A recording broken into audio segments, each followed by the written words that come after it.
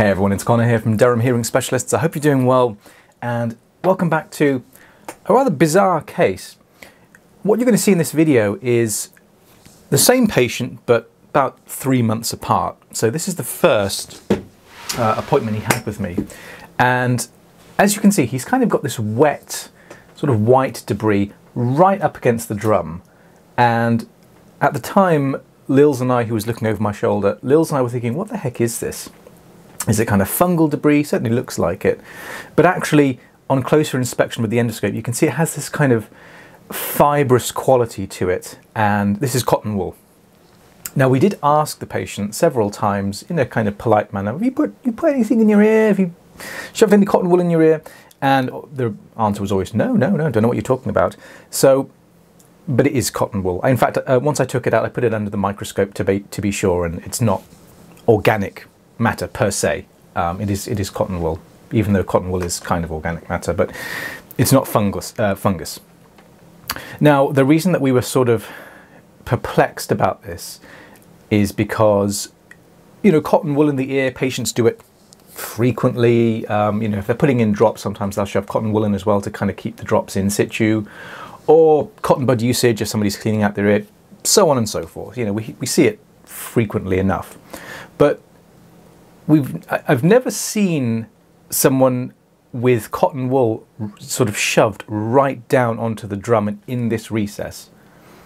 I've never seen someone quite so determined to get cotton wool as deep as possible.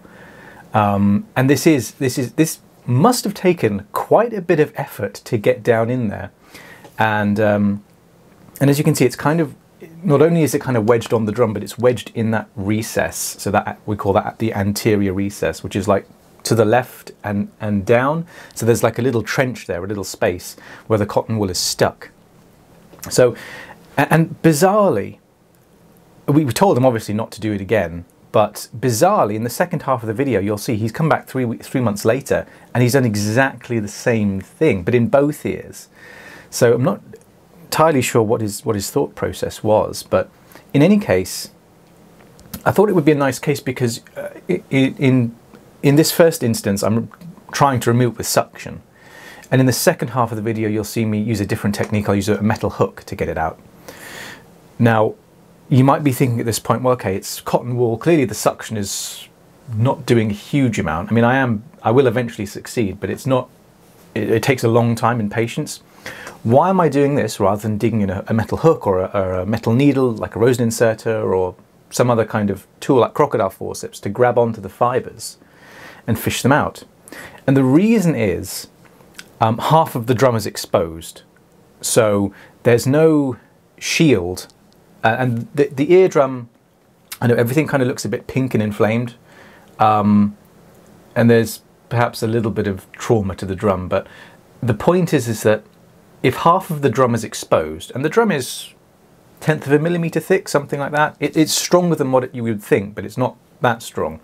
In other words, if my hand slips or he kind of moves around, then I'm in trouble, because again, if I'm that close to the drum with a metal hook or crocodile forceps, trauma is going to happen, unless I'm lucky or whatever. So I thought, because the cotton wool isn't covering the drum entirely, there's no shield, and I just thought I'm better off with suction. As much as a pain in the neck as it is, I'm better off just repeatedly drowning it with olive oil and just kind of removing sections with a fine end and just kind of peeling it away, and eventually it'll come. It just takes ages.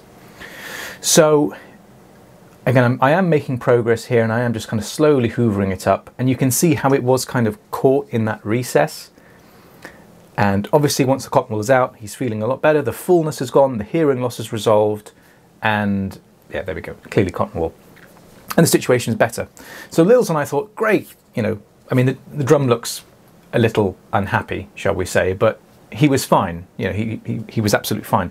This is 3 months later, opposite ear, and as we can see, we sort of looked at this in disbelief, because he's not just put cotton wool in the ear again, he has done exactly the same thing. He's shoved it as deep as it can go, and no further.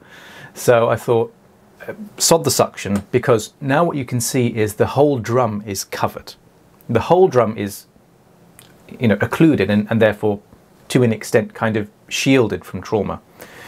So I'm just going to go in here and try and suck a little bit off to see if I get lucky.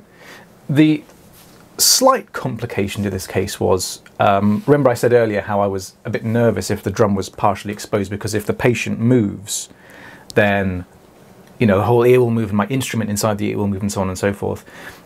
He has this kind of, I'm not exactly sure what the problem is, but he has leg problems and such, so he kept on kind of moving his leg around, which made his whole head move.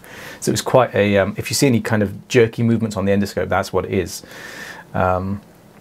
So cotton wool again, less doused and saturated in drops, and I'm just seeing if I can peel stuff away.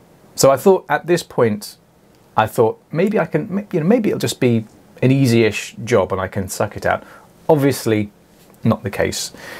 The cotton wool is actually kind of dry, so it's not going to respond to the suction very well at all.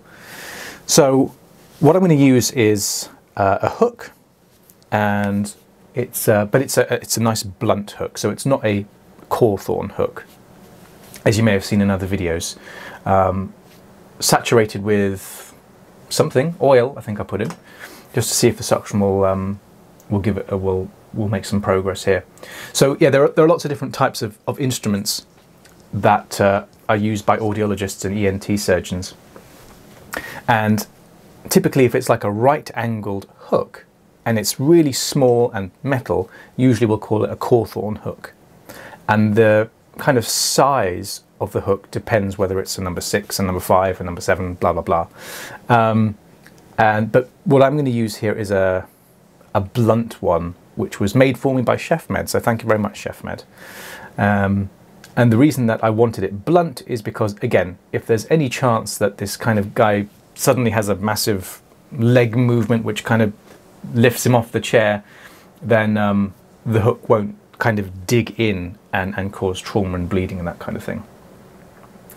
So we're making some progress here with the suction. I mean, at this point, I was trying not to use the hook, and I thought, it'll be fine. You know, we'll just do the same thing as last time and drown it in oil repeatedly, and maybe that will work. Maybe I won't have to go down there with the hook.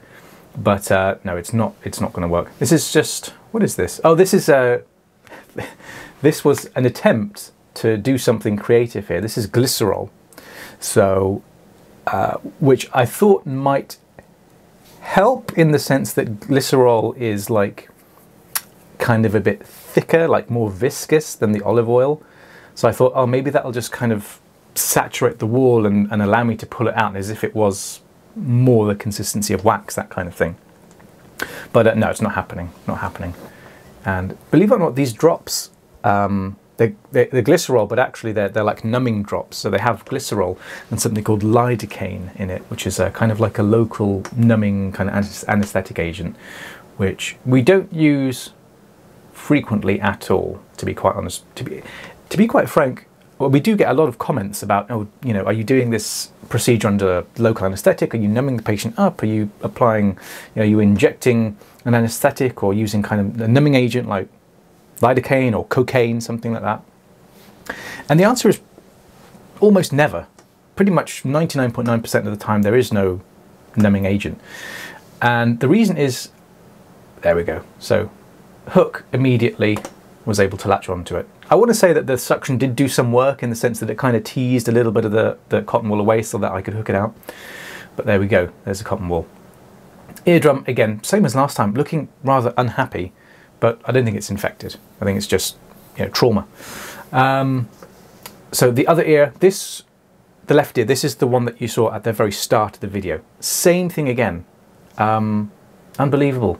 So this time I'm not even going to bother with the suction. I'm now confident that I can just hook it out and get it done quickly. But yeah, we hardly ever numb patients up for it. And the reason is that in this particular sphere of work, pain is probably a good thing because it kind of notifies me if I'm being heavy-handed. So really the objective here is whenever we do these procedures, whether we're removing a foreign body or wax or, you know, whatever, even if it's a bizarre case, typically we want to go in and really not traumatize any tissues at all. I mean, if you watch these earwax removal videos, whether it's myself, Neil, Reese, Adam, who's got a fantastic channel, by the way, check out Alto Hearing. His name's Adam Bostock. He's got a really good up-and-coming suction channel. So whenever you do these procedures, you'll notice that the audiologist or ENT, whoever's doing it, very rarely touches living tissue. And that's kind of a general rule of thumb. We don't really deal with living tissue. We just want to suck out the dead stuff, which earwax is, dead skin, cotton wool, whatever. And as long as you don't touch living tissue, or rarely touch it, you're not going to get any bleeding, pain, discomfort, etc. So, but if the patient's numbed up, you have no idea. You know, you could be applying too much pressure, and the patient's just happily just doesn't even know it's happening.